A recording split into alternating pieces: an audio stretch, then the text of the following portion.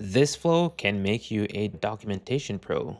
You're going to download the flow and drop it into the Langflow projects. You'll notice that it's going to be available in the projects. And once you open that, you'll see there are two different flows. So the first flow is where you are going to provide the website for the documentation. So in this case, I'm saying that I want to read and understand the docs at ShadCN. This is a popular UI library, and once you provide the documentation link, you are going to run the first flow by hitting play button on the store message component. And once you hit run, you're going to notice in the playground that our flow extracted a bunch of URLs. And all of these are from the documentation website, where it goes through the nesting of the links or URLs on the website and captures all of them. So now with that, we can start asking question. And the way it works is that we have a chat input and we have all of these flows.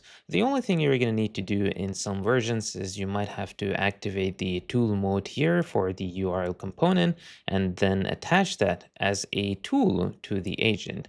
And with that, it is saved for us. And now we can start asking questions. So if I were to ask question how to add a slider to my app, it knows the documentation and the links for those. And then based on the question, it provided us with the answer, and it provided us with a few different options for installation as well as the usage and how we can add a particular UI component to our website.